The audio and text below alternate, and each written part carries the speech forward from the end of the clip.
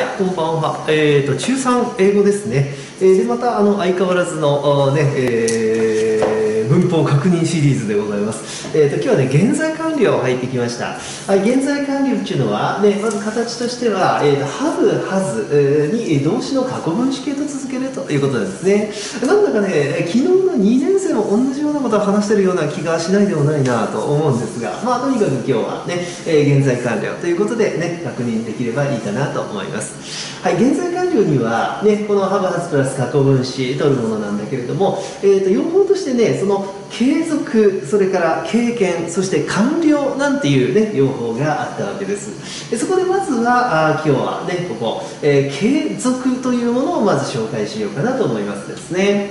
はい。はい。では、基本文ということで、例文確認してみましょう。はい。I have lived in Japan for 2 years ですね。はい。have has プラス過去分詞。ね、have に過去分詞。はい。これでもうね、現在完了という形ですね。さあ、そして、継続の用法ではですね、よくこの、はい。for とか、はい。since なんていう言葉がよく一緒に使われてきます。はい、で、for っていうのはどんな意味があるかっていうと、そもそもね、はい、何々の間ぐらいな意味があるんです。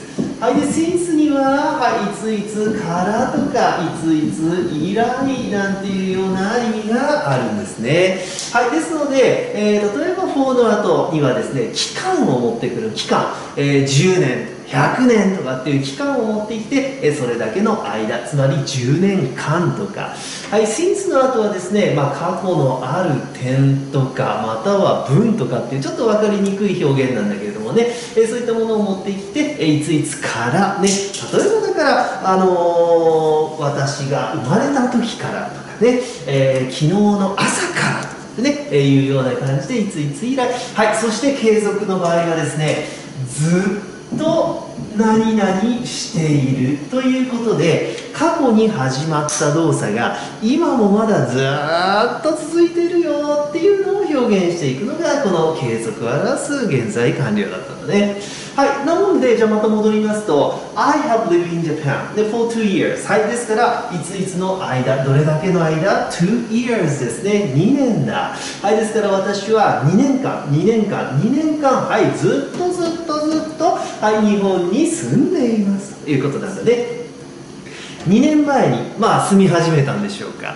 そして今もまだずっと住んでるよっていうのを表すのがこの現在完了継続ということでしたね。はい、じゃあ次行きましょう。やはり have has プラス過去分詞ということになるんですが、はい、ここでね、not なんていうのが入ってきました。ね、はい、否定文にしたいときは have has の後に not を入れてみてください。はい、そうすると何々ではないということになる。はい、今回やはり since なんていうのが使われまして、その継続の用法です。はい、since yesterday ですから昨日からずっと、ね、昨日からずっと。はい、ですから私は、はい、昨日からずっと、はい、seen her、はい、彼女に、はい、see っていうのは見るとか、会うとかっていう意味がありますね。はい、ですので、まあ、よくですが、人の場合は会う、物とかだったら見るなんていうふうに訳されることが多いかな。はい、ですから私は昨日からずっと彼女に会っていませんなんていう感じになるのね。さあ、そして今度はそのやはり have has プラス過去分詞ですが、はい、今度はね、have has が前に出てきました。そうすると疑問文として、ね、作ることができるんですね。はい、で have has に、はい、ここもやはり動詞の過去分詞形、be 動詞の過去分詞形 been なんていうのが使われてますが、has Bob been in Canada、 はい、そして for a week だね。やっぱりここで for なんていうのが出てきました。はい、a week ですから1週間ということでしょうか。はい、ですからボブは1週間、ずっとカナダに、はい、B 動詞っていうのはB っていうのはいるとかあるとかっていう意味があるんで、はい、ですから、ボブは1週間ずっとカナダにいますかなんていうようなね、そんな意味が取れてくるということでございました。まずは現在完了の形を確認しつつ、継続の用法の文章ということで見ました。ね、have has プラス過去分詞です。否定文にするとき、have has の後に not を入れてください。はい、疑問文にするときはその have has を前に出してあげるということでございます。さて、その次はですね、完了を表す現在完了。ね、これを見てみましょうということですね。先ほどは継続。継続を表す現在完了に関しては、ね、for とか since がよく一緒に使われたね。ずっと何々してる。ね、継続を表したんですね。で、今回は完了を表す現在完了の中では、はい、just とか already なんていう言葉がよく一緒に使われてきますね。で、just っていうのはどんな意味？はい、ちょうどなんですね。ちょうど。はい、ですから、ちょうど、はい、何々したところですなんていう風な感じでね、just と絡んでるものは訳を取ってみたらどうでしょう。はい、それから already。already っていうのは、すでにとか、もうなんていう意味があります。はい、ですからすでにもう何々して、はい、しまいましたね、なんていうふうなね、はい、そんな意味になってくるかなということなんですね。はい、なので、じゃあ見てみましょう。はい、I have just finished my homework。ね、はい、have has プラス過去分詞はよろしいかな。まあ一応でも確認しておくが、have has プラス過去分詞ね。はい、そして、この just とか already はですね、I have has と、ね過去分詞との間っこで使われてくるんです。はい、そして、まあ、今回また戻りますが I have just finished my homework。 just はちょうど何々したところ。はい、ですから私はちょうど宿題を終えたところです。なんていう感じだね。私はでちょうど宿題を終えたところです。まさにその動作が完了しましたですね。はい、そして I've already had breakfast。はい、今度は already が使われています。さあ、そしてね、I've なんていう短縮形見えました。はい、これね、I have の短縮形ね。はい、短くした短縮形、I've なんていうところ。まあ、どうぞ使うなら使ってください。はい、I've already had breakfast。はい、already はすでにもう何々してしまいました。はい、ですから私はすでにもう、はい、ブレイクファスト、朝食ですね、朝ごはん、はい、朝食を春食べてしまいましたで、なんていうような学校になるよということでした。ということで just とか already なんかがよく一緒に使われます完了を表す現在完了。 just だったらちょうど何々したところ、 already すでにもう何々してしまいましたね、なんていうところですね。さあ、そして漢字の中ではですね、もう一個このね、文末の yet、 文末の yet、 文末の yet、 はい、これが使われてくる文章がまあまあよく見かけます。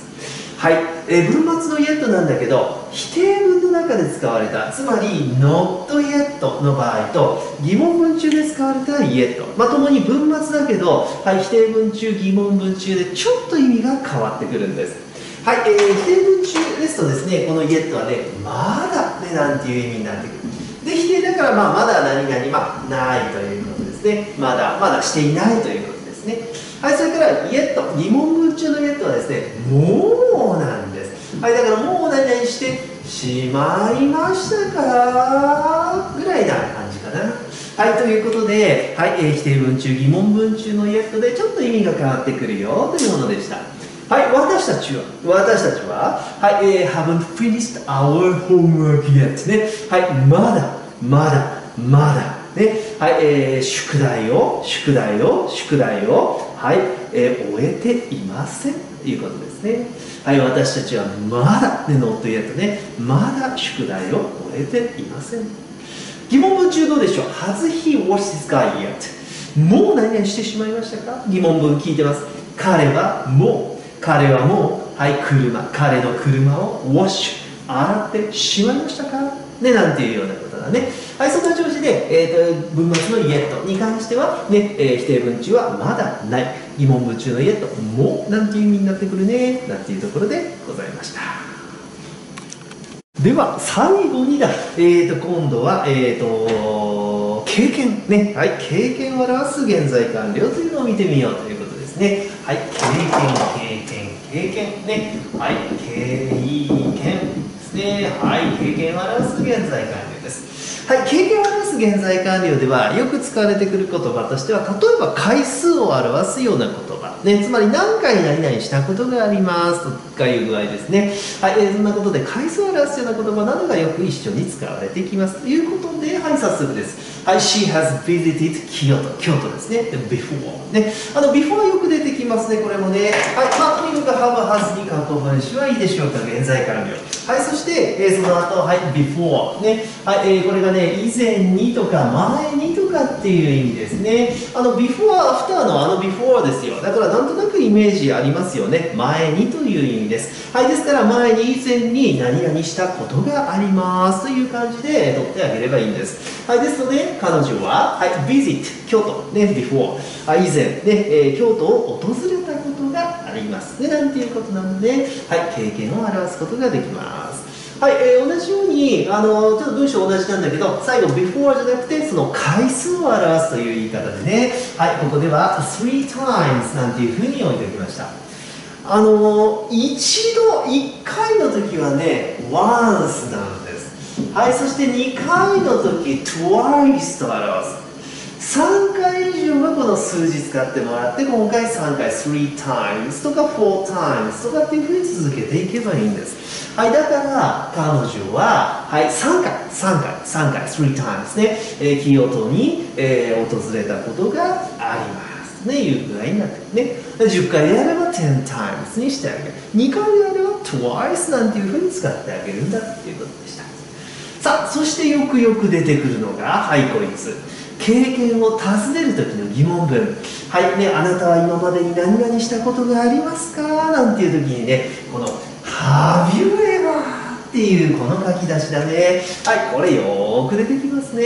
はい、あなたは今までに何々したことがあるか聞くとき。そしてもう一丁ここではですね、もう一つ重要な表現が含まれてますね。はい、このね、have has、はい、have または has ですね。はい、been to、はい、been to、have has been to です。はい、もうね、この have has been to でですね、はい、どこどこへ、はい、行ったことが、なんかこれ、ある、よく書けねえな。ね、はい、ということで、はい、ね、どこどこに行ったことがあるってなるんだね、この have has been to でね。はい、ですから、まず have you ever で経験を尋ねます。あなたは今までに、あなたは今までに、あなたは今までに、はい、event to 沖縄、はい、沖縄に行ったことがありますかね。はい、どこにも go なんて使わないんだ。はい、have has been to でどこどこへ行ったことがある。はい、こんな表現になるんです。それがね、経験を尋ねる have you ever と絡んだ表現でございます。それからまた同じような形なんだけれども、当然に主語が例えば組に変わった三人称単数になればね、have、今回 you だったから have だったけど has に変わって has 組 ever ね、なんていう風になっていくよね。 has 組 ever cooked tempura ですね。はい、組は今までに、はい、天ぷらを料理、ね、したことがありますかね、なんていうような感じでね、やはり経験を尋ねるときのこの have you everで、主語によっては、はずなんちゃらえば、ね、この書き出しも、つろっと出てくるっていうといいね、ということでございました。ということで、現在完了、ね、3つの用法に関しまして、確認してきました。